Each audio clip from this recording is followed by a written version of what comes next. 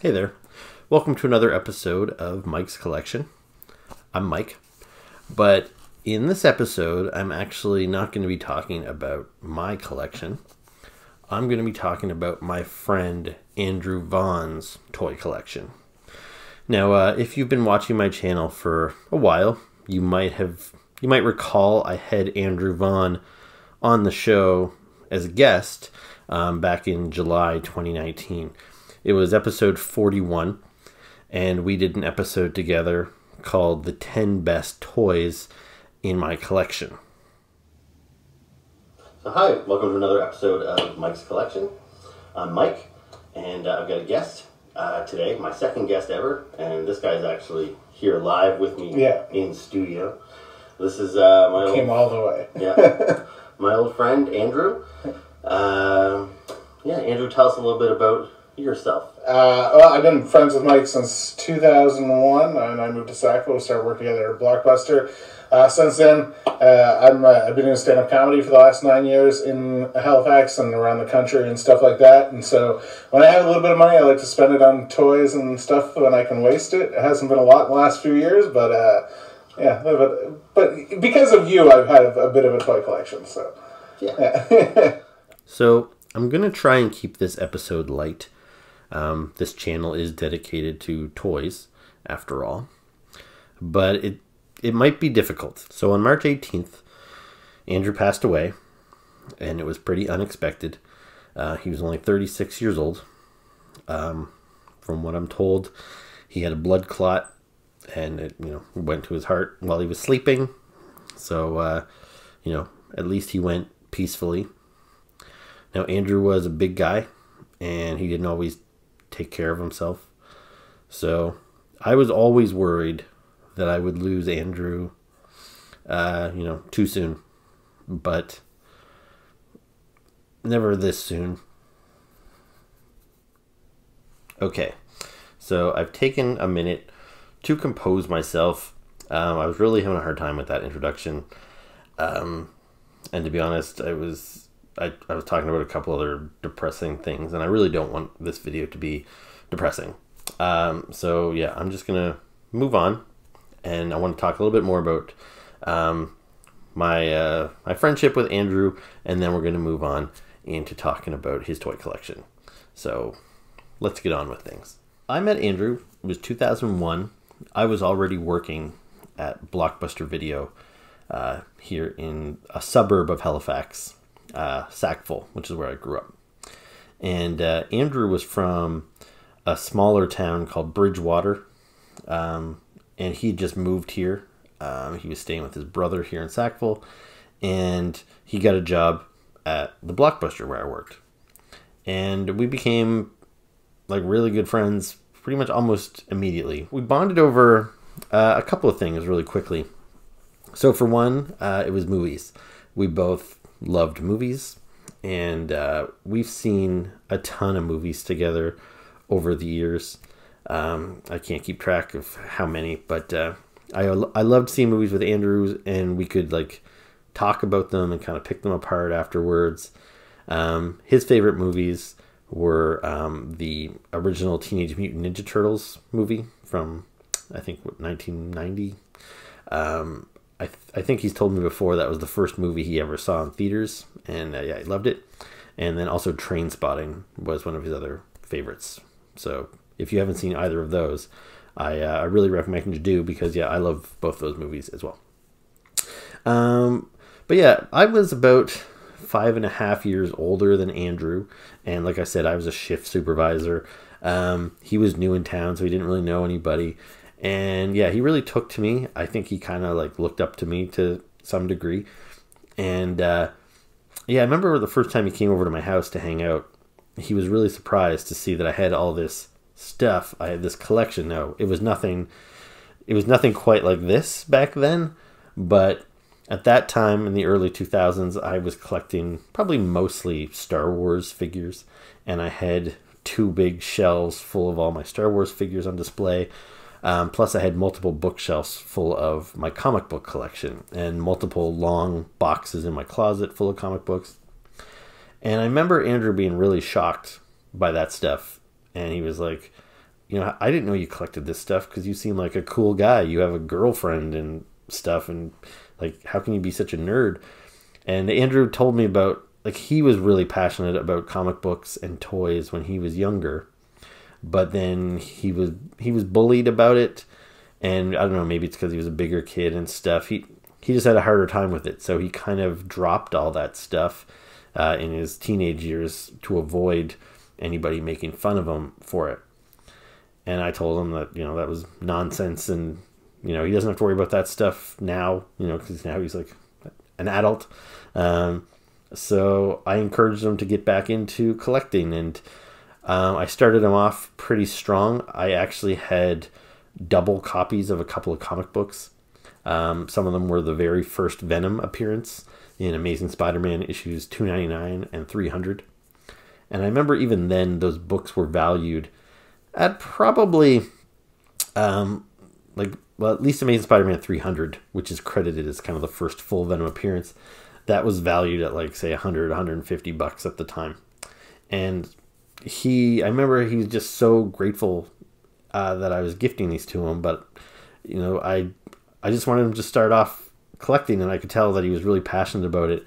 And after I gifted him those comic books, he started collecting pretty vigorously, and he built up a pretty good comic book collection and a pretty good toy collection from there on out. So once Andrew started collecting again, we did have a lot of shared passions, but we also had there were some differences as well, probably somewhat because of the age difference.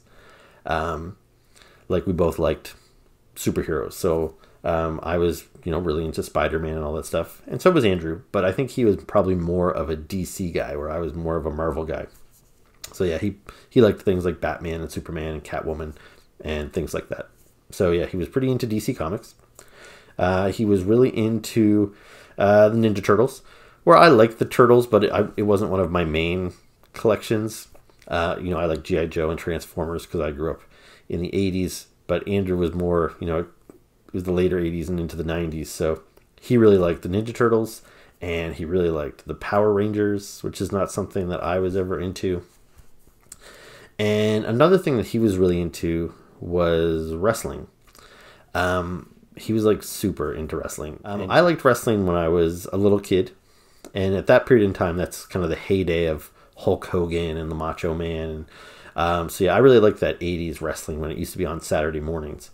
But Andrew was kind of into it more in the 90s, when it was more, I think, geared towards adults, and you had the guys like Stone Cold Steve Austin and The Rock. And that's really what he was into. And even when he was a kid, now I didn't know him when he was a teenager, but he had like a backyard wrestling federation.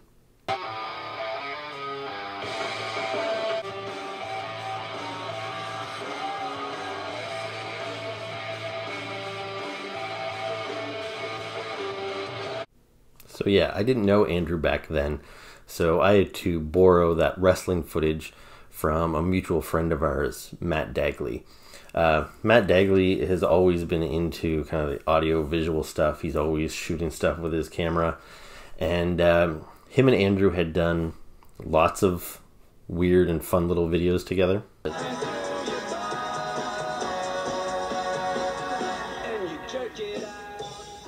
One of my favorite things that Matt and Andrew did together was every year we have a sci-fi convention here in Halifax, and it's called HalCon. And so Matt would get a press pass, and he would send Andrew into HalCon as kind of a man on the street, and he'd do funny little interviews with the people he encountered. So they did that in both 2011 and 2012. You can find the clips on Matt's YouTube page, so if you want to look up Andrew Vaughan at HalCon, you can watch the full clips, but they're pretty fun. We're here at HalCon 2011 in downtown, beautiful downtown Halifax. Getting ready to go inside now and to talk to some nerds, geeks, people, maybe girls. Anyway, it should be interesting, and I'm going to act like a complete asshole probably and look like a complete asshole. What's that thing I just did with my eye? My little retarded wink. That should charm the lady. 30 words or less. How much do you hate Michael Bay? Andrew Vaughan here, back again at Halifax 2012. I'm really excited to go in there. Lots of people here. They got their costumes on. I'm going to see some shit, try to buy some stuff, interview some people. I got a special costume in store for you, and I'm going to give away some prizes. So let's go on in and check it out. 1, 2, 1, 2, 3, 4. I don't know if I get it from you, my motherfucker. It's from your dad. Andrew, he's always been a really creative guy. He likes to create content and he likes to entertain. You know, that's evident by his, his early days doing the backyard wrestling, which, him and his friends in Bridgewater took very seriously, coming up with storylines and creating new characters and videotaping all this stuff. When Andrew went to university, he got a show on the local college radio station, which was CHSR 97.9 FM in Fredericton, New Brunswick. And so he had a wrestling show on there, as well as he had a show where he just played music. And that's where he first developed the persona Johnny Everlove. And so, yeah, he would do these shows in this character. And he was really proud of the work he did on the radio there. And I think that really kind of got him out of his shell with being able to talk to people. He won some awards for his radio show. Now, I don't think these were really anything all that prestigious or anything, but he was very proud of them. And, he had them hanging on his wall right till the end. And then when he moved back to Halifax and we kind of got to reconnect after he'd been away for a couple of years, he really got into writing, and he was writing everything. He was writing scripts, and he was writing a novel, short stories, anything he could think of. He was always just trying to find something creative to work on. And I'm a bit of a writer too. I haven't done much in the last few years, but there was times when I was working on scripts and stuff, and I would often ask people to read my material and provide feedback. And Andrew was always the one that I was most eager to share with, because not only would I give him something to review, he would give me something back, and we could be honest with one another. And he really understood writing more than, everybody's opinion was important to me, whether it was Vanessa or my mom or my buddy Miguel reading it. But, Andrew, he took creative writing, and we were into the same stuff. If I was writing a science fiction script, Vanessa doesn't really know much about science fiction, but Andrew has seen the movies I have. He's read the same comic books I had. So, yeah, he kind of knew where I was coming from, and he could tell when something seemed derivative or something was lacking. And, yeah, I really cherished Andrew's feedback on all that stuff. I really do miss giving each other notes on our writing. So, when I started a toy blog, that's what I first did to kind of start talking about toys before I moved on to YouTube. Andrew started a toy blog as well. So you can still find my blog. It's called mikescollection.wordpress.com, and you can find years worth of toy reviews. Unfortunately, Andrew's toy blog is no longer available, but he had a blog called The Hall of Justice, which is kind of a pun on the Justice League's headquarters, the Hall of Justice, but instead of H-A-L-L, it was H-A-U-L, referring to a hall of toys. So yeah, he did that for a little while. And then he started doing YouTube videos. He was doing this way before me, and he kind of brought back his Johnny Everlove persona, and he would just do these videos where he would just talk about whatever was going on in his life. And I'll be honest, they were pretty tough to sit through. He posted a lot. And I would sit through a lot of Johnny Everlove videos. But I thought what I would do is something that I used to like to do on my radio show when I used to do it, which was my annual Christmas wish list. So I thought I'd do that and get it up here as a special Christmas episode of the Johnny Everlove Show. I'm having a me morning, and by me morning it means that I'm not doing jack shit because I'm hungover. I'm actually so hungover that I feel like I've hit the reset button, got drunk again, and got hungover twice. Does that make any sense? Doesn't have to, because I'm really fucking hungover. And then Andrew got into podcasting. I don't know how many of his old podcasts are available out there. They might be on YouTube. They might be on an old blog somewhere. But he had a Johnny Everlove podcast where he, again, just by himself, just kind of ranted about whatever was going on in his life. I sat through a lot of those. But then I thought they were a lot more entertaining when he brought our friend Adam on board. So Andrew and Adam did a podcast together called the Double A Podcast. I'm not sure if those are still out there, but they would talk about movies and stuff. That was, a little more engaging. And most recently, he's been doing a podcast called the Boys Club Podcast, which is a comedy-focused podcast, which he does with one of his good comedy buddies, Travis Lindsay. I think they've got maybe 70-ish episodes out there that are available on his website. So if you want to check out the Boys Club Podcast, you could definitely do that. So speaking of comedy, when Andrew passed away, it was really heartwarming to see all the messages that everybody put on his Facebook. And so many of them are from comedians, not just local comedians, but comedians that have come through town, that have toured with Andrew. Andrew has done some shows, elsewhere in Canada. He's been to Ontario and elsewhere in the Maritimes. So he's interacted with a lot of comedians over the 10 years he's been doing comedy.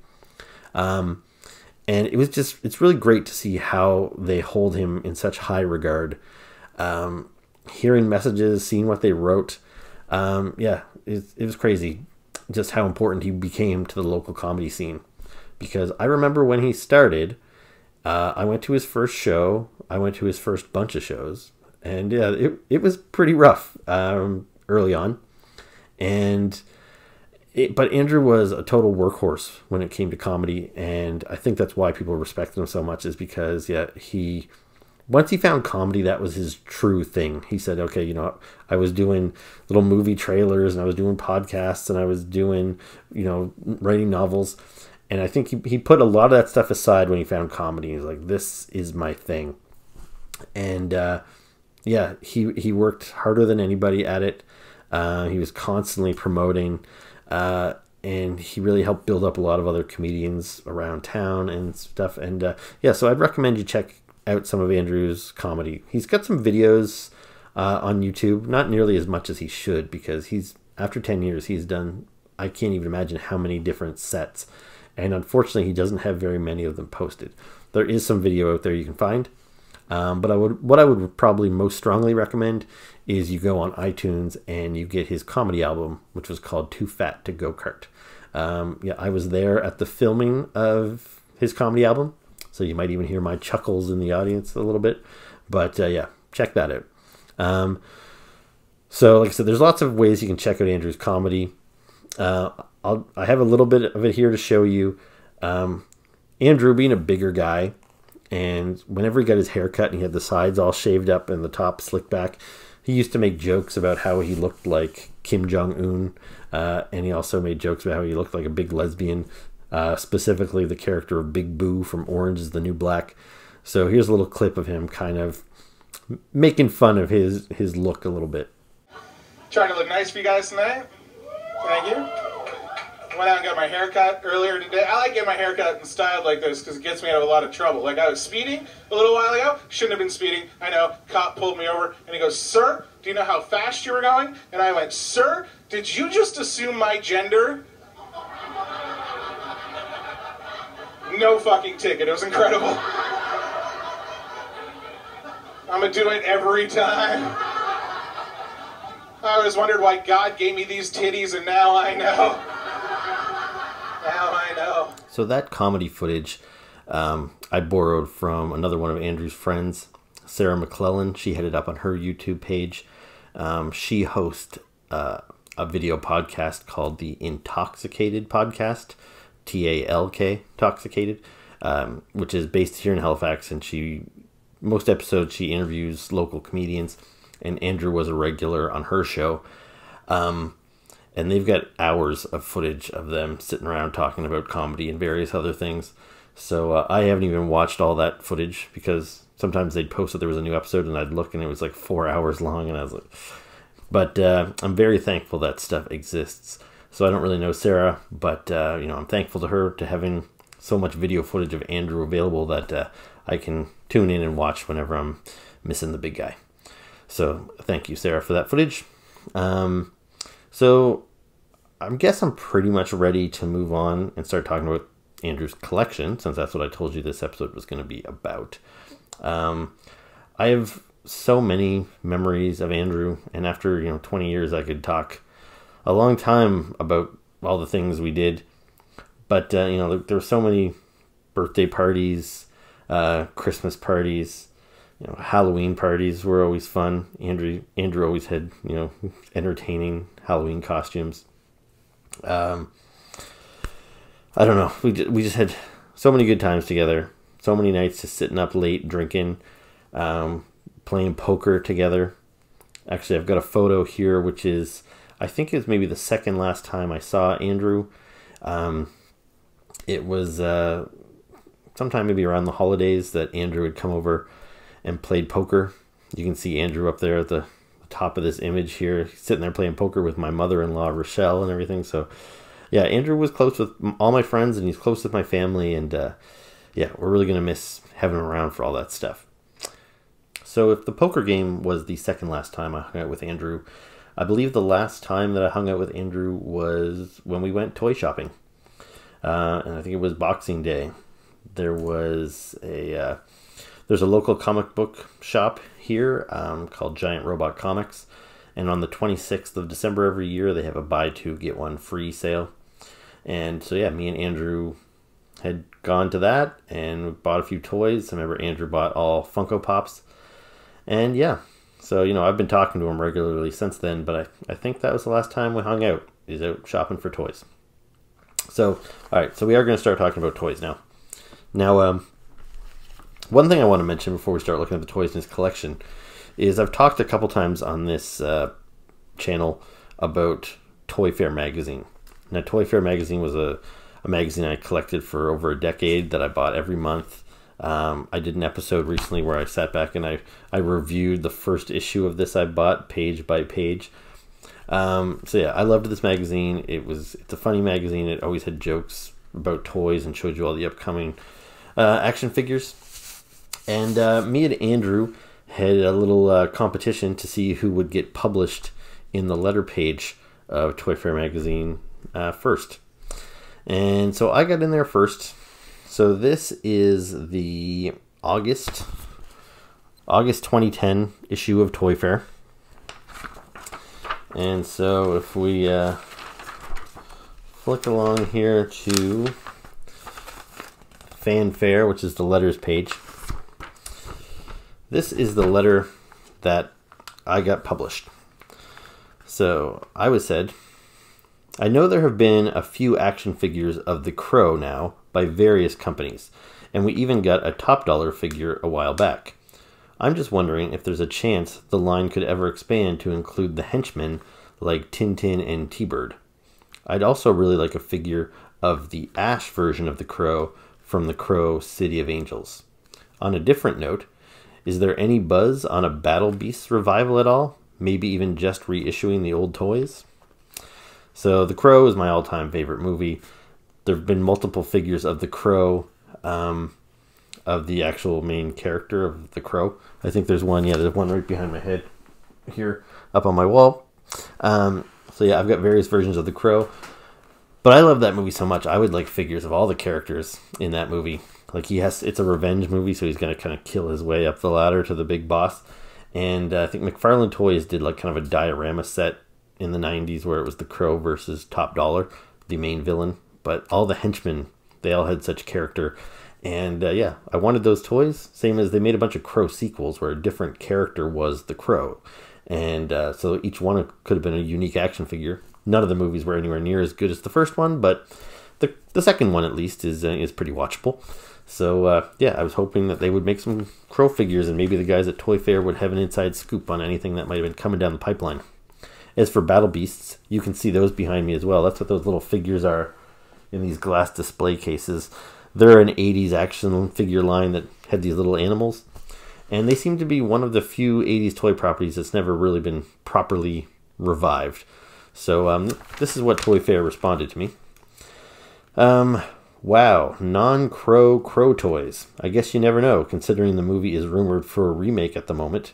By the way, that still hasn't happened. Your chances of getting figures of third stringers from the original film, though, seem highly dubious. As for Battle Beasts, you're in better luck. Diamond Select Toys bought the rights to the name and will be producing mini-mates of armored animals eventually. Aside from touring shows and giving out free Battle Beasts to as many fans as possible, we do not have anything to announce right now, explains Diamond Select's Chuck to Sarah. We expect 2010 to be pretty quiet, with 2011 more the time frame for the wide release of Battle Beast products. Now, Diamond Select did eventually put out some of those mini-mate Battle Beasts, but they weren't anything like the original Battle Beasts. These were kind of like little Lego men. They were totally different. There was no homages to the original toy line, so that wasn't what I was looking for. So unfortunately, the questions that I had back in August 2010 to this day have not been fulfilled. So hopefully we get there. So I was published first in August 2010, but not too far behind me. Andrew was published in this issue of January 2011. And he just made it in there because the March 2011 issue was the final issue of Toy Fair. After running for, 12 years or something, this magazine was abruptly canceled. So yeah, he just barely made it. So Andrew actually gets the... he's kind of got the highlighted letter here. They even attached like an image to go along with his question. So Andrew wrote, "Hey Toy Fair. I recently started buying the new reissue Mighty Morphin Power Ranger toys through eBay because you can't get them anywhere in Canada, and no online shop that sells them will ship them down here. My question is whether Bandai knows if they are ever going to be available in Canada and what they may be reissuing in the future. I need me a Dragon Zord, and the originals are just crazy expensive on eBay. Andrew Vaughan, JohnnyEverlove@gmail.com. So their response to him is... then Andrew actually had a PS. Although I have a burning desire to collect Mighty Morphin Power Ranger toys, I must clarify I am not a crackpot. And then the answer is, easy there. If it weren't for crackpots, I'd be out of a job. I reached out to Bandai with your plea and got some good news. The Mighty Morphin, etc. will be hitting Canadian store shelves in the fall of 2011. It's the least we can do, considering all those seasons of Degrassi Junior High you gave us." Speaking of Degrassi Junior High, Andrew was a really big fan of Degrassi Junior High.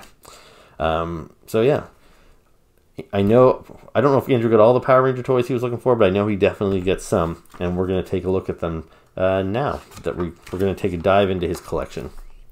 So with Andrew's collection, once I got this news about Andrew, and I decided I wanted to do this video where I would talk about the toys he had, I had hoped to go over to Andrew's apartment and take pictures of his shelves and film maybe a little tour around his room. Unfortunately, with this COVID-19 stuff going on, it's not really ideal for me to go over to his apartment building and be filming stuff. So I had asked his roommate, Richard, if he could take some pictures for me. Now, Richard was kind enough to not only take pictures of the shelves, but he actually took the figures down and dusted them off and cleaned them up, so there's no cobwebs in the pictures, which is really nice. So I'm going to go through the pictures that Richard sent me, although unfortunately Richard didn't have time to get any video footage. Also, he mentioned that Andrew had a lot of his toys in storage bins, and he hasn't had time to go through all that stuff. So what I do have are images that Richard took for me of Andrew's shelves as they exist. And I went on to Andrew's Facebook and I pulled some pictures that Andrew had of his collection. Some of them might be pretty dated from his old apartments, and they could be years and years old. But I just wanted to find as much images as I could of his collection so I could find as much stuff to talk about. So yeah, we're going to dive into that. So here is the first image that Richard sent me. And by the look of things, it looks like these figures are just sitting on a coffee table between a couple of sofas. I don't imagine this is how Andrew had these guys displayed, because I'm sure he would have knocked them over all the time. So I'm guessing these are figures that maybe Richard just threw here and able to take this picture for me. So let's just talk about what he's got here. So this is a pretty eclectic mix of stuff. So starting down in the bottom left, we've got the 3 3/4 inch Red Hulk from the Marvel Universe line, And I've actually talked about that figure quite a bit lately because I just got the new 6-inch Red Hulk figure, and I talked about that little figure in that. And also I just did a video not too long ago where I reviewed my entire 3 3/4 inch Marvel Universe collection, and I talked about how that Hulk was one of my favorites. So yeah, that's a pretty cool figure. And I might have been with Andrew when he bought that. I think so. When he went to university, he went to New Brunswick, into a city, Fredericton, and he loved Fredericton. And I had gone to visit him in Fredericton while he was away at university, and then we had gone back together on a trip once, just so he could go back and visit some of his old friends from university. And on that trip together, which was just about 10 years ago. Yeah, we bought a bunch of toys, and I think Red Hulk was one of those figures that he got. Next up, you see a little Homer Simpson there. I'm not sure what line that's from, but Andrew was a big Simpsons fan. Then we've got a Foot Soldier figure. So that Foot Soldier is from the Ninja Turtle line that I think was out around 2012 or so. Then there's a Darth Vader. That looks to be from maybe the Power of the Force 3 3/4 inch line. Then he's got an R2-D2 there in the other corner, and in between them we've got Finn, so that's the 6-inch Black Series figure. Yeah, seems like an odd choice. I don't know if he really collected Black Series, so yeah, if he was only going to buy one figure, I'm not sure why it would be Finn. That's not the most exciting character or figure, but anyway, so now we'll start over on the right and we'll work our way back over. So on the right we've got Catman. I think that looks like a Mattel DC figure. And then we've got, coming over a little bit more, I hope you're following me here, but you see what the thing looks like, a Batman. That's actually Azrael, who was a guy that filled in for Batman a little while when Bruce Wayne broke his back in the comic books, and this guy stepped in as the new Batman. So yeah, those both look like maybe Mattel figures. In front of the Batman, we've got Abby Chase. So that's a member of the Danger Girls team, which is a comic book created by J. Scott Campbell. Those figures were created by McFarlane Toys. I'm a big fan of those Danger Girl figures. I have the whole set. It looks like Andrew might have just had Abby. Then we've got a Harley Quinn and a Supergirl. Again, they look like they might be Mattel figures. Then we've got a pink Power Ranger. I'm not sure if that's a newer Power Ranger figure or an older one dating back to the 90s. If we go back a row, we've got a Freddy Krueger that appears to be like maybe an 8-inch doll. Then we've got a Barbara Gordon Batgirl.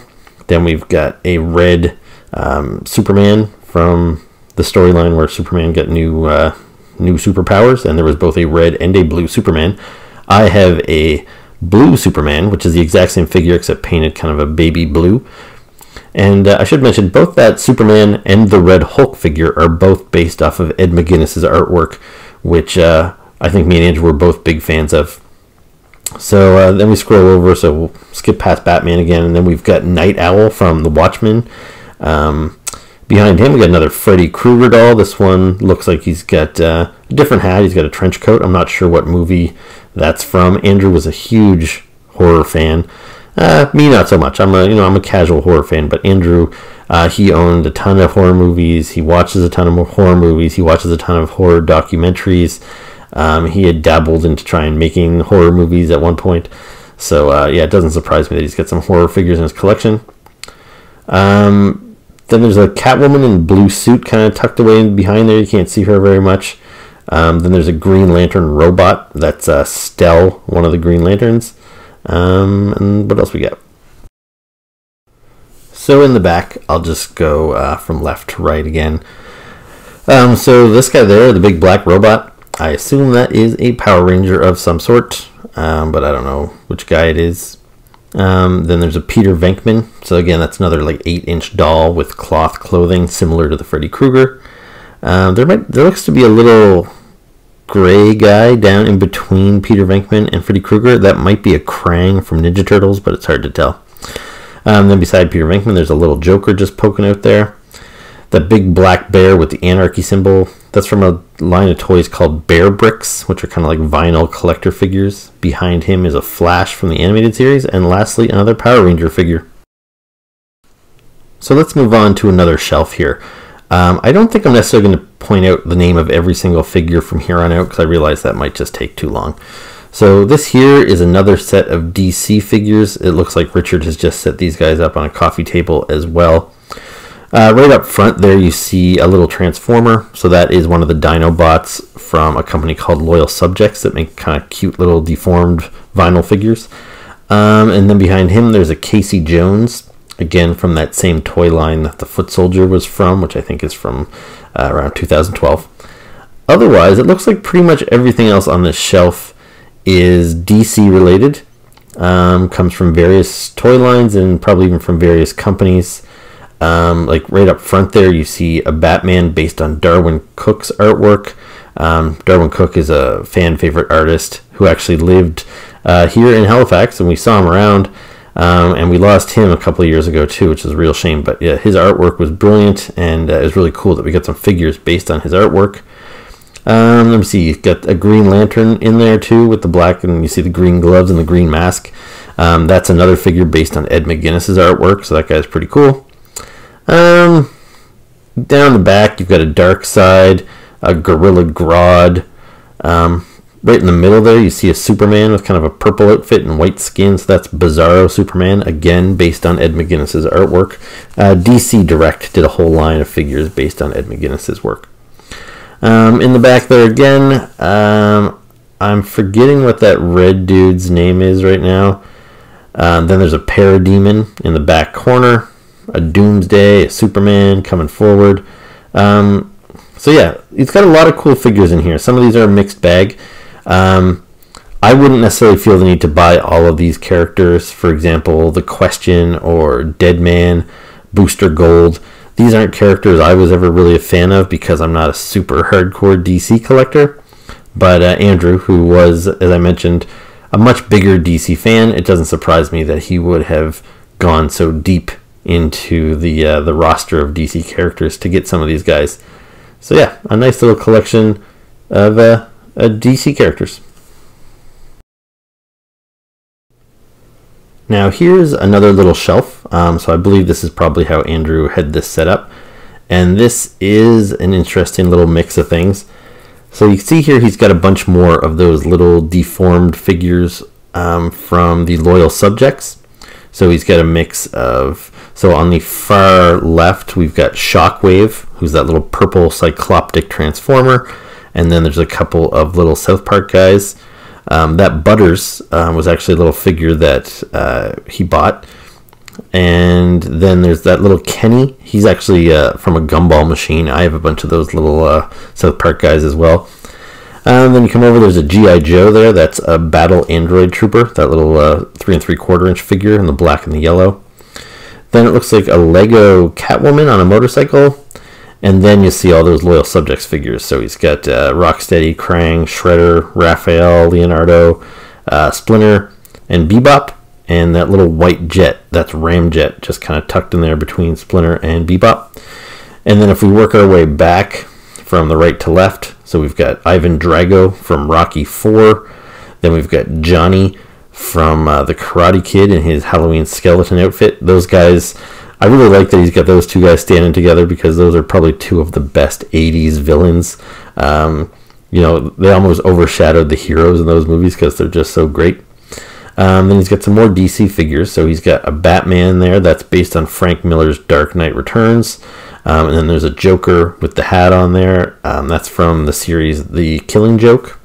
In between them, there's a Spider-Gwen. And that looks like it's from Marvel Legends.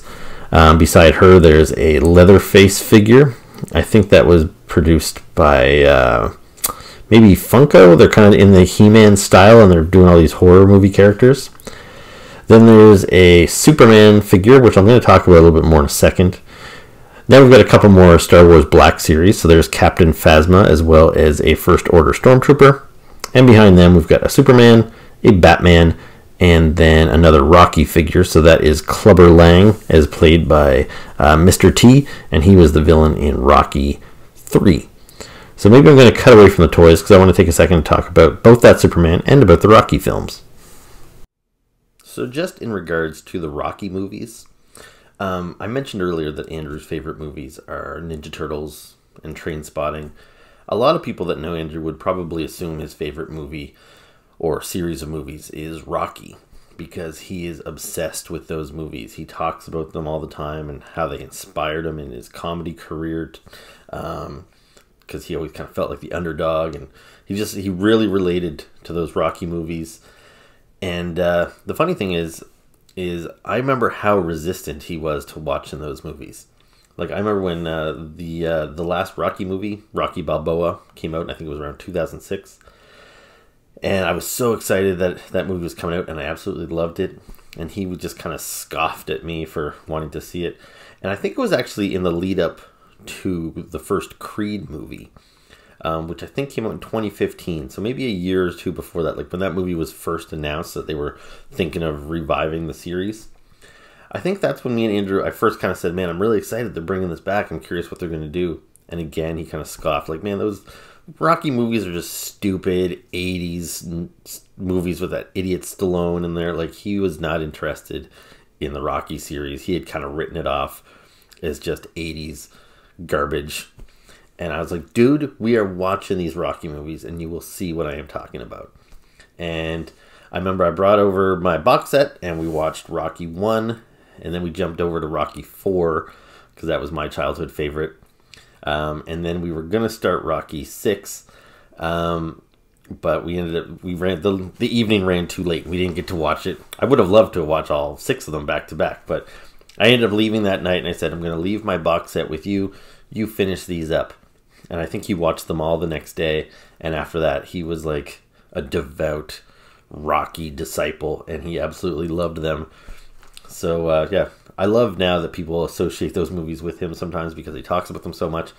But, yeah, it was me that had to twist his arm to watch those things in the first place. Now, as for the Superman figure with the flag that I showed you in the last still, I really like that figure a lot. So did Andrew. It was actually his number 3 pick when we did our top 10 toys in our collection. So I'll let him tell you a little bit more about it. This is my number 3, which is Red Sun Superman. Comes from I always have him with his head turning to the side, holding the flag like that. I don't know why. It looks like he's getting ready for battle. Like, like Mike in the shot there. You know what? You've seen the flag. It's a communist flag. There you go. We'll put Superman up a little closer. So it comes from the Red Sun, which was DC Elseworld story about what it would be if Superman landed in Russia instead of the United States. Mm-hmm. And I like the story. Like, it's a good story. It is. I think, but I never thought they would make a figure with Superman with a hammer and sickle, like representing communism. It's such a stark opposition to everything they know about Superman being the red, white, and blue American flag bearer. And that's why I love that there's a figure of it. I love that it's got the hammer and the sickle logo on his chest. And I even have the Wonder Woman that comes with him, and she's got more of the Russian colors on her outfit, but I just chose to bring him. And I can't remember who the artist was in that book, but it's kind of, done in his style a little bit. Yeah. So it looks kind of like the book. Yeah. Yeah. Most of the toys you have, like, I don't have the same wrestlers as you because I'm not into wrestling. But any toy that you have that I would want, I generally have. Yeah. I have all the same Masters of the Universe as you and whatever else. This is the figure you have in your collection that I'm most jealous of. In that I wish I had bought this when it come out, as well as the Batman with the kind of like hat on and stuff. I loved that series when it first came out. I bought it when it was first released, and I loved the idea of these figures coming out, and I don't know why I didn't pull the trigger at the time. But yeah, well, I just got lucky. I think I walked into Strange Adventures, and I happen to have them, and I went, yes, I've got money, I'll buy it now. Because it's one of those things I imagine now if you were trying to find, it's probably more expensive online than it would have been if you I don't know what now, but a couple of years ago, I know I tried to look, and they were selling for like $100 a pop or something, and just... And then, if they've ever done another version of the Red Sun? That one looks, like you said, so much like the comic book. I don't think I would ever want a different take on it. I don't think they have, actually. No. But maybe a pop or something. And this is one of my, once I got back into toys, one of the longest, one of the longest toys I've had for the longest amount of time. So, Yeah, that's why it was my number 3. Yeah, no, it's really nice. Yeah. So here's another one of the images that Richard sent me of Andrew's collection. So this is another kind of eclectic mix of things that don't really belong together. So starting at the very bottom there on the left-hand side of the screen, we've got a cat lady, which is a figure that Andrew bought just not that long ago. He just got a new cat maybe a month or so before he passed away.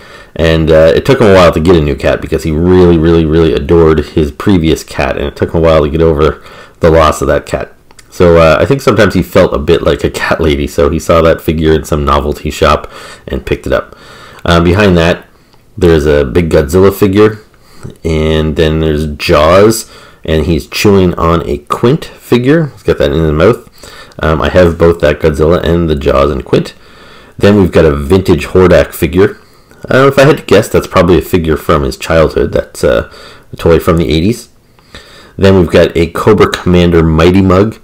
And those were kind of a precursor to the Funko Pops. They were kind of this cutesy, super deformed kind of toy, and they made them in all kinds of different properties. So that guy's from G.I. Joe, but they also had Marvel and other properties like that. Behind Cobra Commander, you'll see Mecha Godzilla. So that's from the same collection as the other Godzilla there. I believe produced by Bandai. And then there is a Terminator exoskeleton climbing on top of the back of that Mecha Godzilla. Next up we have Wayne Manor. So that's Bruce Wayne's mansion. I'm not sure which wave that came from. I think it was a toy line in the 90s. It's a pretty cool thing. I think it opens up kind of like Castle Grayskull. I might have some other image of his... There might be some other images on Andrew's Facebook that I can find to show you what that looks like opened up. He's got a couple of Funko Pop Batmen sitting on the balcony on the roof. Then he's got a Simpsons version of Britney Spears in the doorway. And then there's the DC villain Captain Boomerang hanging out in front. Now there is another item on the top of the roof of Wayne Manor. It's hard for me to see what it is, but it might be a DC Blamoid. Now Blamoids, kind of like Funko Pops and Mighty Mugs, were another set of weird, super deformed figures. He's got some pictures on Facebook that I can show you better. So here's a picture of a couple of Blamoids that he has, I'm sure he still has them, but I don't think he currently has them on display, at least judging from the pictures Richard sent me. So in the middle of that cube, you'll see a Blamoid of the Creeper, and on the top, you'll see a Blamoid of Sinestro. So these things were pretty weird, but yeah, they had them on sale a few years ago. Me and Andrew both bought a few of them. Now here are a couple of statues that Andrew owns. He was not a big statue collector, and neither am I. I think there's some really incredible statues out there, but they're just really expensive to collect. Now, first off, I just want to mention in the background there, you see something about thousands missing and feared dead. That's a really cool little thing Andrew put together, which I'll talk about in the next slide. But so these three statues we have here, the first one is Owlman, which he's kind of like an evil version of Batman from an alternate universe. I don't remember where he got that one. It honestly doesn't seem like something he would have bought himself, because I don't think he's necessarily a huge Owlman fan, and that thing would have been probably more expensive than the things Andrew typically buys for himself, so I'm guessing that was probably a gift. But yeah, I think it's super cool looking. Next up, we've got a little Lex Luthor bust, and that's something I actually bought for him. The local comic shop here that we both shop at, Strange Adventures, they had a location on Sackville Street for many, many years before they had to shut down and move to a new location. And they had a bunch of knickknacks in their old store that were like hanging from the ceiling that weren't necessarily for sale. And when they were moving, they did an auction for all of the little items that they had hanging from the ceiling. And I went to the auction, and this Lex Luthor wasn't going for very much, and I wanted to buy something. So I bought it, and I gifted it to Andrew just because I knew he was a bigger DC fan than me. And then lastly, you see there, Catwoman statue. That was another thing that I bought him.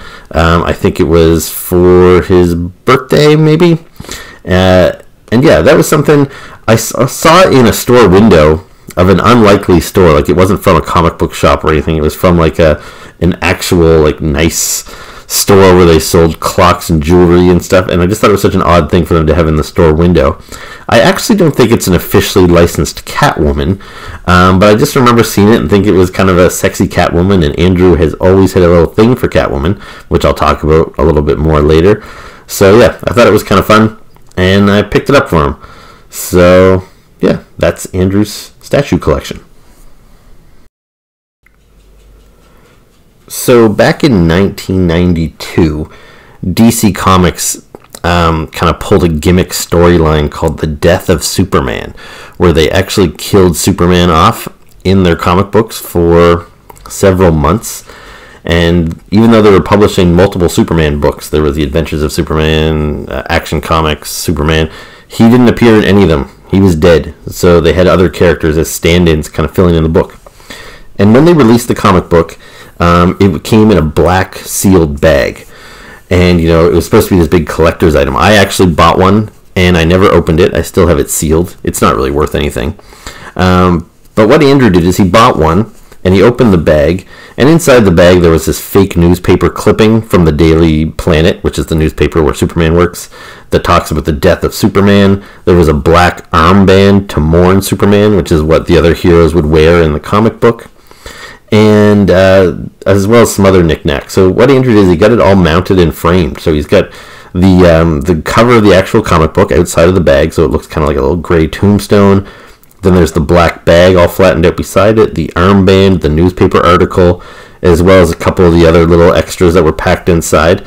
And I just thought it looked really neat. Like, comic books often come with a lot of this extra junk, and I just end up throwing it in a bin somewhere. But it really gave it some gravitas, I think, to have it all framed up like that. It made it seem like a real event. So I really like that Andrew did this. And it also came with a fold-out poster, which Andrew also had mounted. And he had it hanging beside this plaque on his wall. And so you see this poster with all of the DC heroes carrying Superman's coffin. So again, it's just it's not a full-size movie poster or anything. It's just a little, like, 8.5 by 11, kind of folded out by 4. But once you flatten it out and get it mounted, again, it looks like a lot more of a prestigious item than it really was. It's just kind of a free add-in. So yeah, I really dig that Andrew put this together.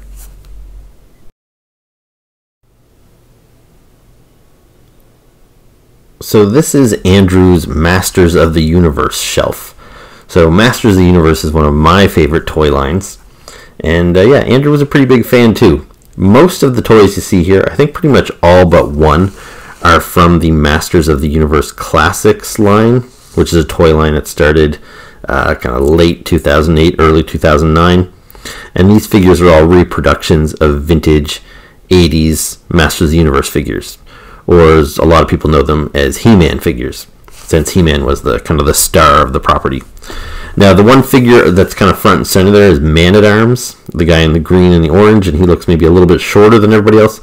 That's because he's from a different toy line. He's from a toy line that came out in the early 2000s, and they call that 2000X, and it was a little bit more stylized, kind of anime-influenced.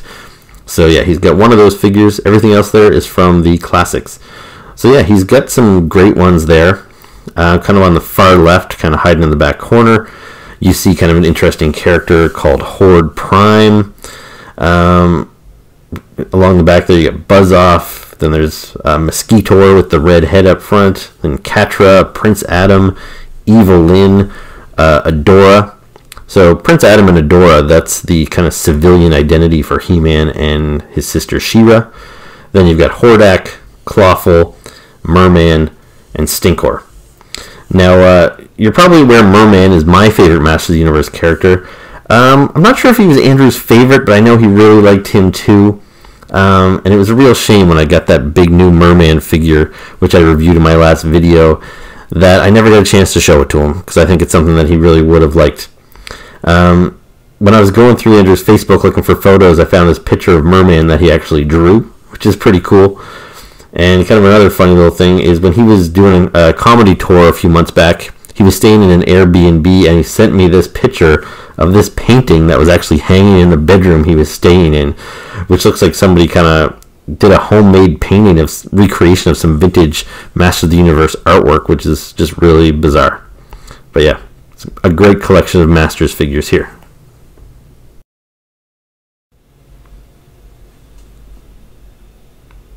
Now here we have some more Masters of the Universe figures. So on the left there, we've got Castle Grayskull. So that's kind of the famous castle. And that toy is from the 80s. That's the vintage Castle Grayskull. I'm not sure if that's something Andrew had from his childhood or something he picked up later. I'm thinking it's something he picked up later. I might have even been with him when he bought it, to be honest with you, but I can't remember 100%. Then there's the little wizard Orko that's kind of floating in the doorway there. Then you've got Skeletor and He-Man, if you were wondering where those two guys are, since they're the main characters. And they're both riding their steeds, Panther and Battle Cat. Now, a lot of these Masters of the Universe Classics figures I didn't necessarily buy for Andrew as gifts, but I did actually purchase them for him because these figures were only available on Mattel's website, and there was a new figure available on the 15th of every month.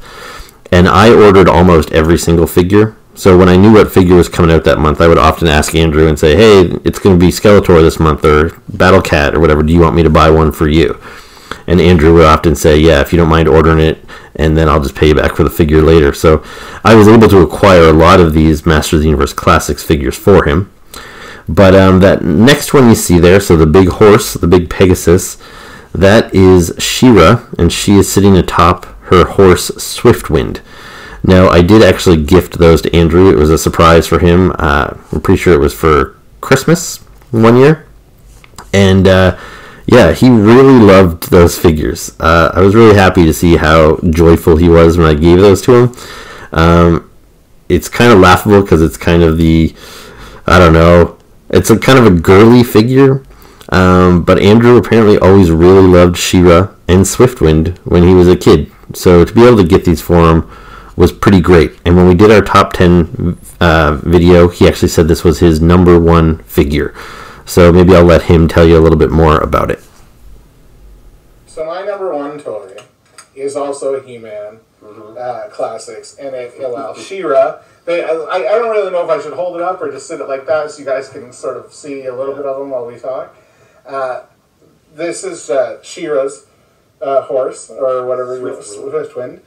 I grew up on He-Man, but for some reason I loved She-Ra. I have no idea what it was growing up. I loved She-Ra.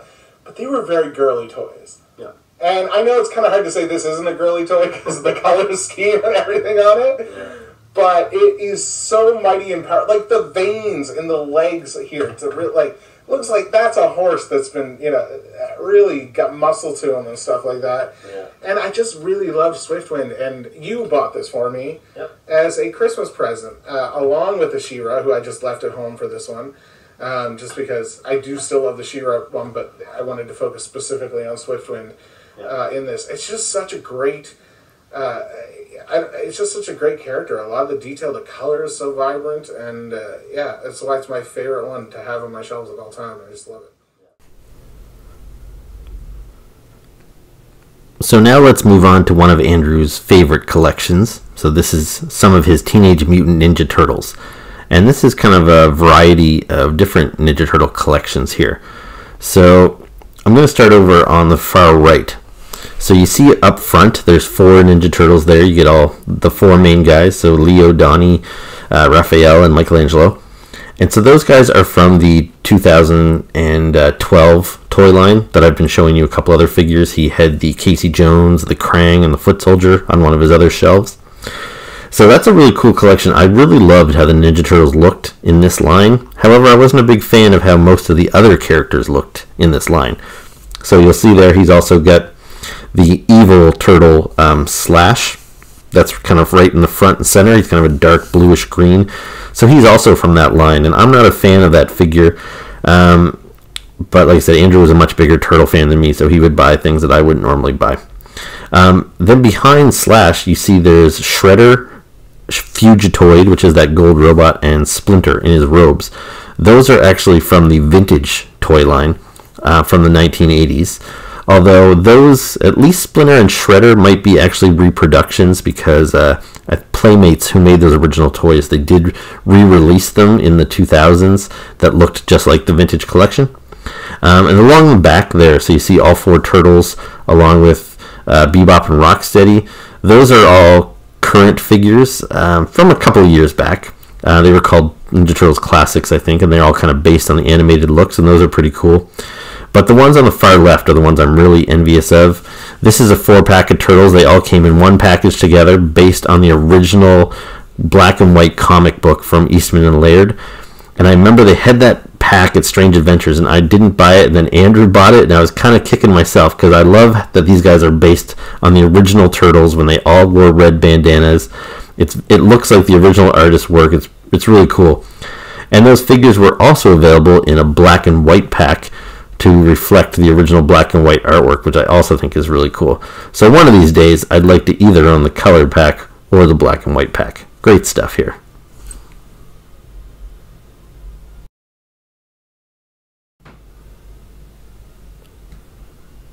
Now here's another shelf with kind of an interesting mix of figures, a little bit of everything here. So he's got some DC characters, some Marvel characters. So starting on the far left, the big guy with the horns, that's I think his name's Magog from the DC story Kingdom Come. Then below him you see a bunch of the 3 3/4 inch Marvel Universe figures. Now I said earlier that I think he might have bought that Red Hulk when we took our trip to Fredericton. I actually found the pictures of that trip, and it turns out it wasn't the Red Hulk, but he bought that Green Hulk and that Thing and that Venom all on that trip.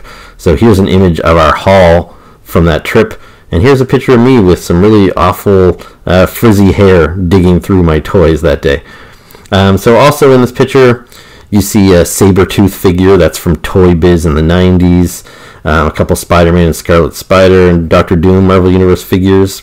You've got some Marvel Legends in there, I think. I think that guy's name's Phantom X. Then you got a Wolverine and a Beast.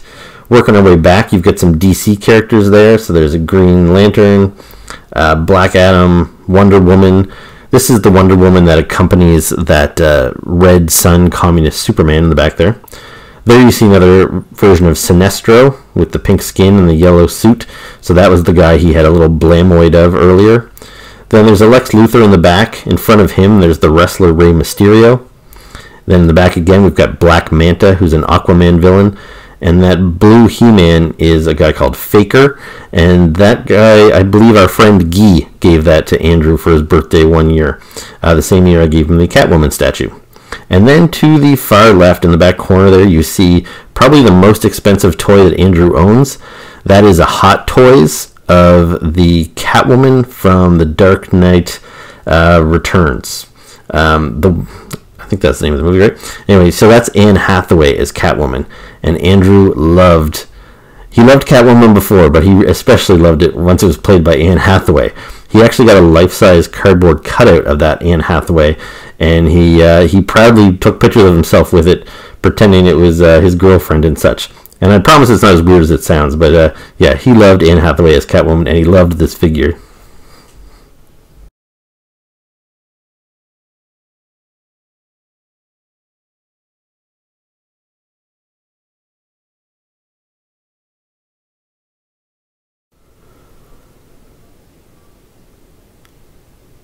So now here are some of Andrew's wrestling figures.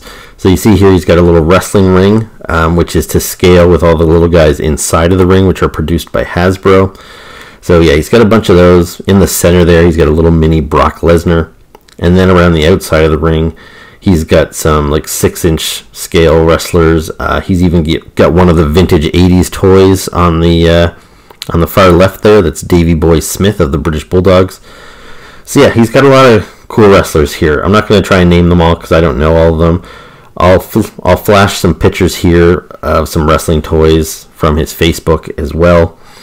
But while we're talking wrestling, I do just want to tell a quick little story here. So Andrew, he got to do a lot with his comedy. He wanted to do a lot more. He had big plans to record a second comedy album this year, and he wanted to tour the West Coast, and I wish he'd get to do that stuff. But if you're a casual wrestling fan, it's not super hard to meet wrestlers. Wrestling comes through town, and they do autograph signings. I've met a few wrestlers, in my time. I've got pictures of me with them. And Andrew has met some wrestlers, too. Like, here's a picture of him with Ricky the Dragon Steamboat, which is a legend of the 80s.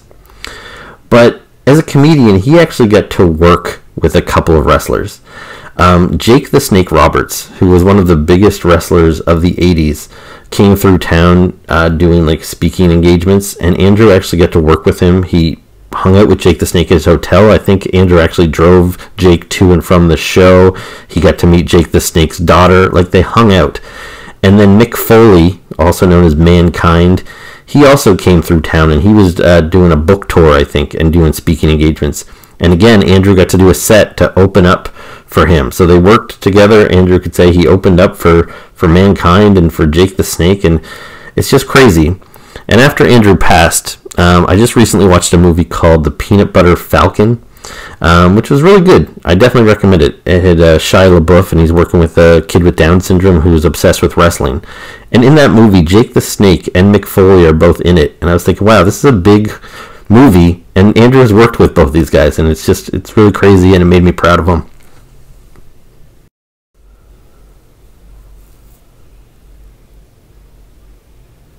Now here we have Andrew's Power Ranger shelf. So he's got a variety of figures on here.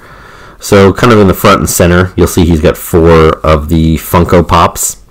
And then behind those, he's got some figures of various scales. So he's got a couple of like 6-inch figures. Those figures on the far right, the 4 of them there, that appear to be probably about 9 inches tall. I think those are vintage figures from the 90s. So he might have had those since he was a kid. In the back there, those are a couple of the Zords, which are the big robots that the Power Rangers drove around in, I guess. And then on the left side, so up front, you see that little Power Rangers thing, that little silver box. I think that's the like belt buckle or something the Power Rangers had that they had to press to activate their powers to get their costumes or something. I don't know. I've never watched an episode of this show.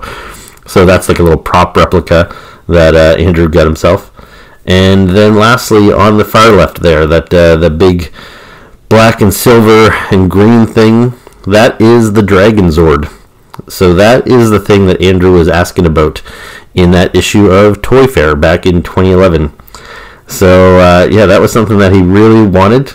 And unlike me, who I never got any of the things I wanted back in 2010, Andrew did get this thing a couple of years after writing that letter, and I know he was really stoked about that thing. So that's really cool that Andrew got the Dragon Zord that he was hoping for.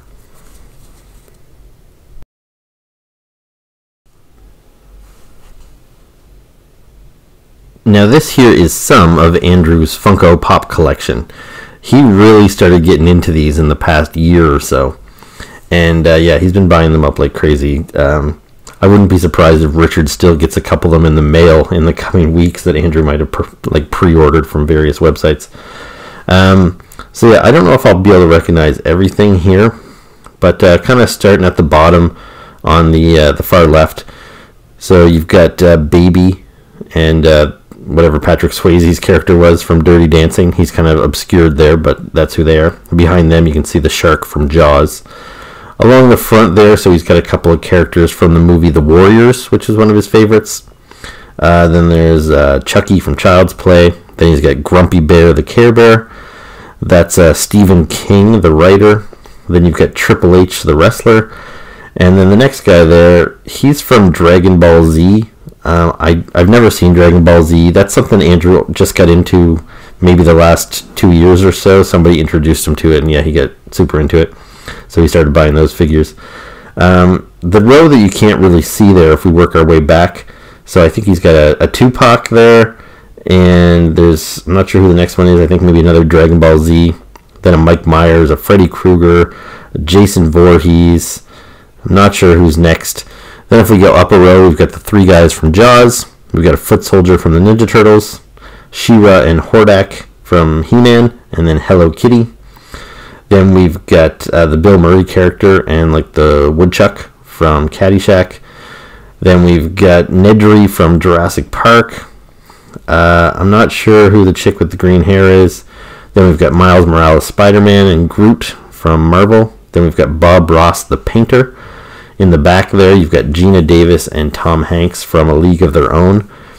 And then you've got John Travolta and Olivia Newton-John's characters from Grease. Then I'm not sure who that other chick in the back is. And then you have in the top corner there, you've got both the new and the vintage versions of Pennywise the Clown from the movie It. So yeah, his collection is kind of all over the place, which I like.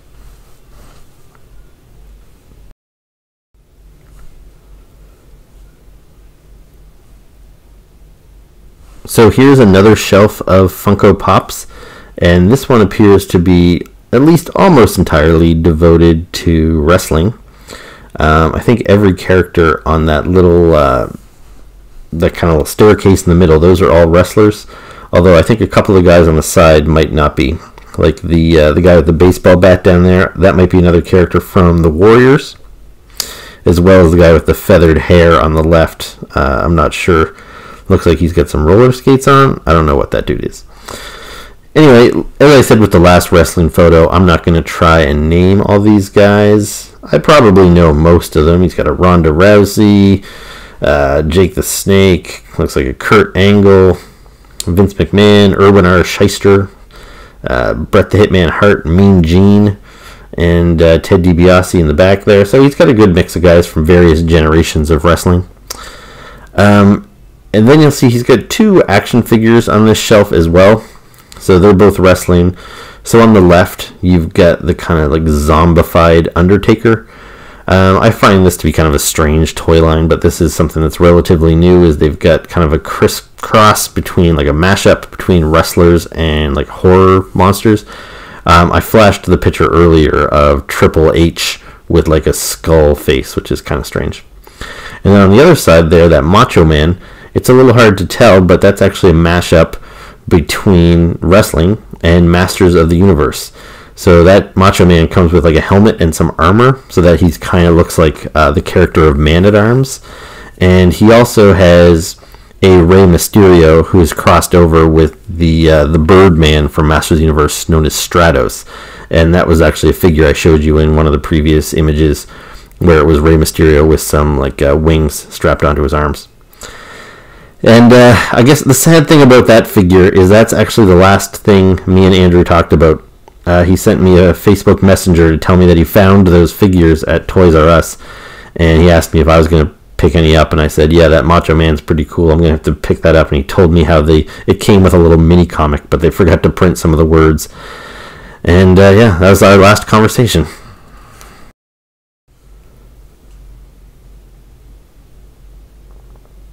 Now this here is the final picture that Richard sent me of Andrew's collection. And yeah, this one, there's not a whole lot to talk about on here. So if I go on the far left, there's another DC figure, also based on Ed McGuinness's artwork. And that is like the evil Flash, known as Professor Zoom. Right in the foreground there, he's got Pennywise the Clown again. And on the far right, he's got the Masters of the Universe figure Mossman, except for some reason it looks like he's got a Freddy Krueger head on him. And then in the back, it's a bunch of Funko Pops. So he's got Kang and Kodos from The Simpsons, as well as all four members of Kiss and Crash Bandicoot. And then there's a couple of just random Simpsons figures in there too. So you've got Grandpa Simpson and Homer Simpson as King Kong from one of the Halloween episodes.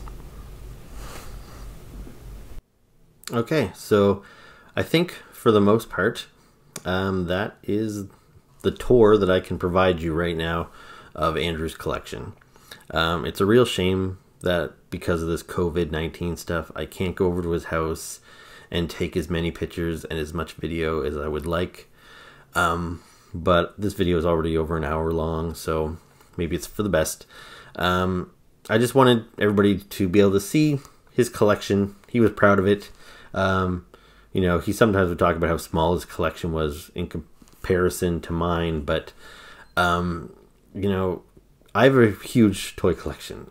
Compared to a lot of collectors, Andrew had a very impressive collection. You did only really get to see a part of it here today, because I know he had a lot of stuff that wasn't currently displayed. So whether you know Andrew or not, I appreciate you sitting through this and kind of walking through this with me. This has been a tough video to shoot.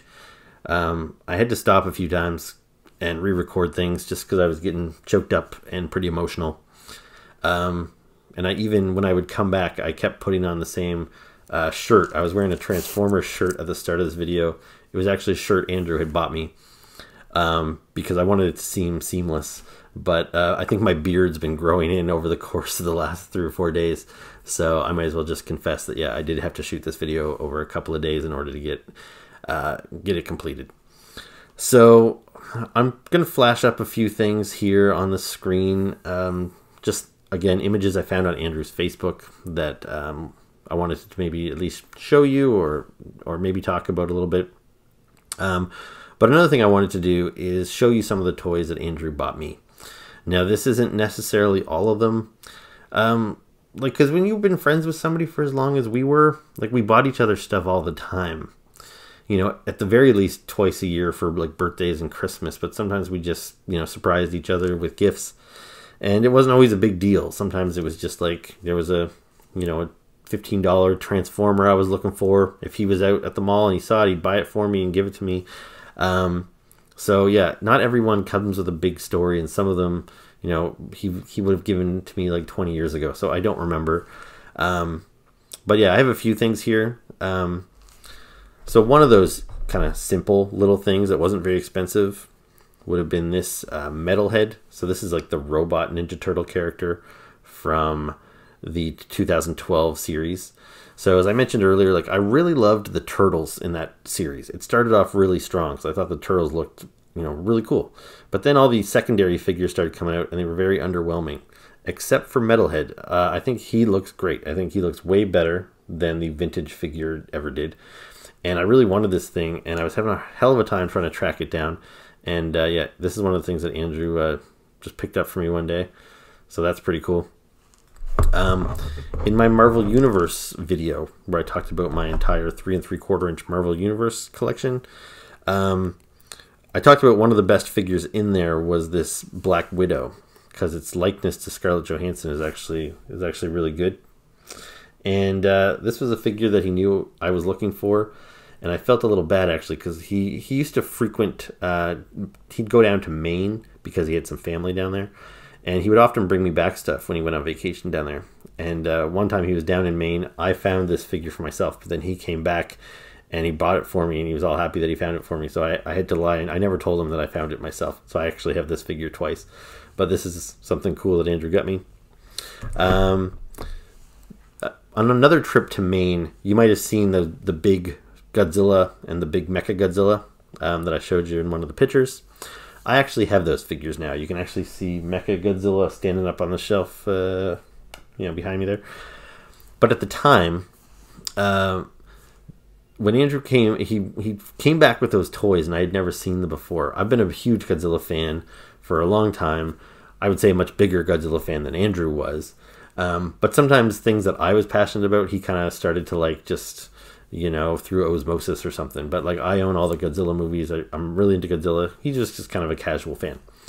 So we came back from Maine one day, and he had these two like big 12-inch figures that he got for himself. And he's like, these are so cool. I love them. And I admit I was very envious of them. But Andrew did buy me this Godzilla. So where those guys were like 12 inches, this guy's like a little 8-inch Godzilla. And so I did eventually track down the bigger ones for myself. But this is really cool that Andrew, you know, at least picked up this little guy for me. But I was pretty jealous of those big guys that he had for himself. Another thing here for a birthday, he got me a couple of Spider-Man, what I'll call dolls. Anything that has kind of cloth clothing. So he got me this like black Spider-Man. It's like an 8-inch doll with the outfit here is cloth, so you can slide that off. So this is cool. But the black Spider-Man, as cool as the outfit is, it's a figure that I've had multiple times in multiple formats. But besides this one, he also got me the Iron Spider, which is Spider-Man in his armor designed by Tony Stark that Spider-Man wore through the Civil War storyline. And it actually has some spider arms, which I misplaced here. One second. So yeah, you see there on the back, there's these 3 holes. And he came with these 3 legs, which I had them all on him a moment ago, but they've all fallen off. But this armor was like pretty new at the time. They hadn't made any toys of it yet. So it was really cool to get this kind of armor, even though it was short-lived. But not only to get a figure of it, but to get it in kind of an interesting format. So this was something that I really was really stoked about at the time. And yeah, it's really cool. So thanks for that one, Andrew. And another one that means a lot to me is, so in 2009, I went on a European vacation. And while I was gone, Andrew bought this, which is Toad from, you know, the Mario video games. And he told me that he found himself a Toad, and he was, you know, he was excited. He's like, yeah, they only had one. I was going to get you one. Now, it's hard for me to really explain why, but I kind of have an attachment to this character for a weird reason. Yeah, I really love this dude. And I really wanted this figure when these Mario figures came out, and I couldn't find Toad anywhere. I could find the other characters, but for some reason Toad was just really hard to find. So I remember when he said he found the Toad, and I was like, oh, that's awesome that you found one. But again, I was a little jealous, a little disappointed that I didn't have one for myself. And Andrew was feeding my guinea pig while I was away. And when I came home from the trip and I came into my apartment, he actually had given me his Toad. So I don't know if that was always his intention, if he was just he knew I'd be a little jealous that he got me one, or maybe he just kind of had a change of heart and said, you know what, I'm going to give this to Mike. And so yeah, this guy was waiting for me on my keyboard on my computer when I came home from Europe, which was really cool. So thanks for that one as well, Andrew. And speaking of my guinea pig, it's just kind of funny. When I was going through Andrew's Facebook, looking at his pictures, and I found images of that Catwoman statue that I gave him for his birthday. He had a picture of the Catwoman statue, and behind it there was the Dr. Phil weight loss book, and the caption said that for my birthday, Mike got me this Catwoman statue, and his guinea pig got me this Dr. Phil weight loss book. And I'd kind of forgotten about that I'd wrapped up a present from my guinea pig. And yeah, my guinea pig has an antagonist relationship with some of my friends. Unfortunately, my guinea pig is no longer with us, but yeah, that made me chuckle. I had forgot about that. Another toy I want to talk about that Andrew gave me, which I believe was for a birthday, is there was a box set, a kit where it said create your own action figures, and Andrew bought one for himself, and he bought one for me. And so it came with like 3 base figures, and it came with a variety of heads, so you could have, you know, masked faces like Spider-Man, or faces with like, you know, with a nose and a mouth, and it had capes, and it had a variety of things. And so yeah, it was a really cool set. Like the figures are pretty simple looking, but I've always wanted to be able to make my own action figures. You know, if I had the skills, I should probably buy a 3D printer and design my own toys, but that's unlikely to happen anytime soon. But ever since I was a little kid, for as long as I can remember, I've always created my own comic books. Like I told you before, that I used to do a lot more writing. And so I would write novels, and I'd write comic books, I'd draw my own comic books, and I had a whole cast of characters. And when I was younger, like elementary school, junior high, most of those comic books were superheroes. And, you know, they were nothing great. They were basically knockoffs of like Marvel characters and stuff. But when I got this create your own superhero figure kit, it gave me an opportunity to turn some of my superheroes, characters of my own, into action figure form. So I'll show them to you here. So this one here is Tiger. So this guy is, this was kind of my main hero of my superhero universe. So yeah, he was a dude with tiger powers. And yeah, he wore this tiger striped costume here. So this is actually pretty simple because his base costume was mostly white. So I actually didn't paint the figure at all. The figures were white initially. So I really just had to paint his red gloves and boots, and then the kind of the tiger striped mask on his chest there. So yeah, so there's Tiger. And then here's one of his enemies, the Skunk. Again, pretty basic costume, and he's got a lot of white on him. So again, those areas just aren't painted. You can see how these things are kind of cheap, and the black paint is kind of like flecked off here over time. Especially if I started moving his arms and his knees around, I bet that would all crack off. But still, it was pretty cool to be able to do this. And lastly, I have my kind of solar-powered character, and his name was Pulsar. So here you see Pulsar. And so this figure is completely painted with the blue and black and the white highlights. And I think he turned out pretty cool. So yeah, it's pretty neat that Andrew got me that set. And I'm not sure what he created with his set, but he had some fictional superheroes that he created when he was younger as well. And you might have noticed in some of the pictures I showed you of him, he's got tattoos on both of his forearms. They just kind of look like weird logos of some sort. So one of them is kind of like, and I hope he doesn't mind me sharing this with you, because people used to ask him what they meant all the time, and he sometimes was pretty coy about explaining to people that, oh, these are logos from old superheroes I came up with. But yeah, the one of them, it's like a Superman symbol with a slash through it, and that was for a superhero he created called Zero Man. And I think he co-created these with a friend, so I can't remember who it was right now, so I'm sorry I'm not giving credit to that person if they're watching this video. But yeah, so Zero Man was one of them, and the other one was Loser Boy. And so the Loser Boy logo is just kind of an L and a B kind of smushed together. So when Richard was taking photos of these toys, this figure wasn't on display, but he took some special pictures of this one. He said, hey, when I was going through Andrew's stuff, I found his custom figure of Loser Boy, which was kind of his avatar character. I think Zero Man represented the other guy. So he had this Loser Boy. So here's some pictures of Loser Boy. It's pretty scuffed up. The paint has flaked off substantially. But yeah, it was pretty cool that this figure was supposed to represent Andrew at the time. So what else do we get?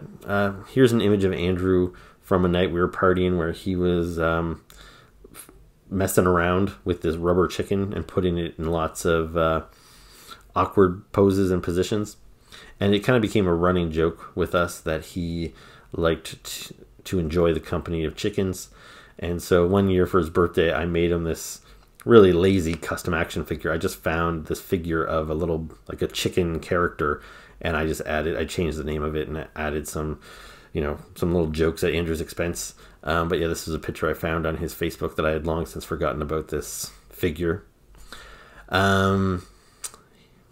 had some Lego figures that weren't really on display there in the pictures provided by Richard. So yeah, he collected DC Legos and Ninja Turtle Legos and Simpsons Legos. So he had a bunch of little brick toys. He had a couple of Robotech toys here, which is pretty cool because that was another thing that I introduced him to. He was really skeptical about all Japanese cartoons, and I was like, look, I'm not into Japanese cartoons either, but I grew up on Robotech and it's really cool. It was so much more mature and intense than most of the other cartoons I grew up on, so I was like, you need to watch this. So the hope was that we would watch all 3 generations of the Robotech cartoon. We only watched the first one, but it was enough to get him into it. So yeah, he bought himself a couple of Robotech figures. He was really proud of his Dark Knight, like Batman action figure collection. You see here he had it displayed up on his shelf for a while. I don't know if he currently does in this setup, but he had all 3 DVDs displayed with the figures from each movie set up beside them, and it was just a pretty cool setup. So he had 6-inch figures of all these characters, including his beloved Anne Hathaway Catwoman. Here's a picture of the turtle van. This is the vintage 80s turtle van, so this was something I know he was really proud of, but it wasn't on any of the pictures in display. He had a couple of Transformers, nothing crazy, but I wanted to mention those. Same as G.I. Joe. He didn't grow up on G.I. Joe, but because I was so passionate about it, he got into it, and when I would go buy figures, he would sometimes pick up a couple, and he actually ended up with a pretty decent G.I. Joe collection, including some of the vehicles like the Sky Striker here, and yeah, pretty cool. Last thing I'll mention, I think, is, so I had the 80s wrestler Kamala. So I had the 80s figure, which was just a big hunk of rubber from the company LJN. And in my old apartment, well, actually for multiple apartments, whenever I moved and stuff, sometimes I had toys on display, sometimes I had less toys on display. But for whatever reason, I would always take my Kamala figure and I would put it on the back of the toilet in every apartment I was in. And it was just kind of this running gag. Andrew always got a kick out of the fact that I had Kamala in my bathroom. He had actually taken a picture of it. And so, yeah, when he bought his own Kamala figure, he had that displayed in his bathroom on the back of his toilet bowl. So it kind of became this weird running thing. I don't know why. And another little toy I wanted to mention here is, so when I went to Europe, I tried to buy figures for myself to represent the cities I was in. So when I went to England, I bought Doctor Who figures. I'm not into Doctor Who, but it's a very English, very British show, so I wanted to get them there. When I was in France, I bought a French Spider-Man comic book. I just wanted to find any kind of nerdy thing that would remind me of that city specifically.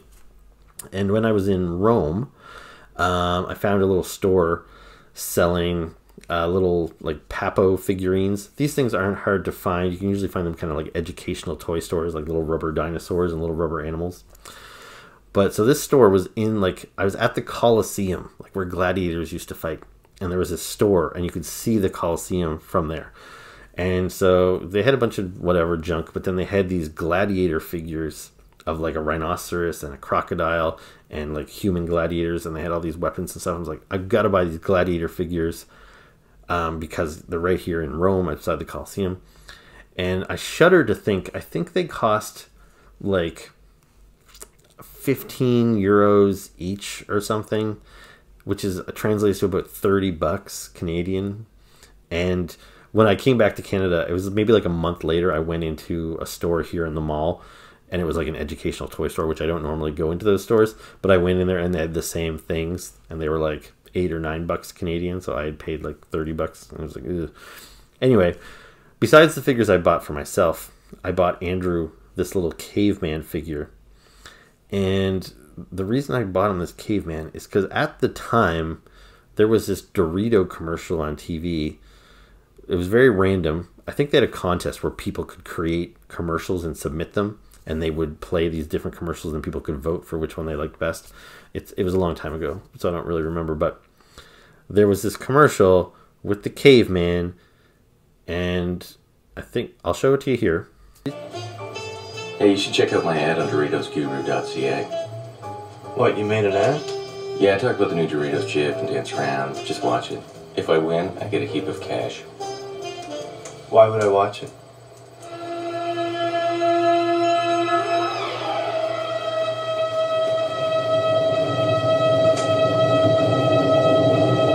Chip hat! So yeah, that punchline from the commercial, which doesn't make any sense, I don't really understand it, but when the caveman says "chip hat," that was kind of an inside joke, and we would say it to each other all the time. I don't even remember the context of us always saying "chip hat" to one another. So when I saw that caveman, I was like, that's the caveman from the Chip Hat commercial. So I bought that for him, and I remember he was excited about it at the time. But yeah, I've long since forgot the joke or why we even necessarily found that funny. But so there's that. And I think the last thing I'll leave you with is, this is something I looked forward to every year. Is around Christmas time, Andrew would kind of decorate a shitty little Christmas tree, and usually instead of a star on the top, he'd put an action figure. And at the base of his tree, he would always create some sort of nativity scene out of his action figures. So he's got a few pictures of his nativity scenes posted.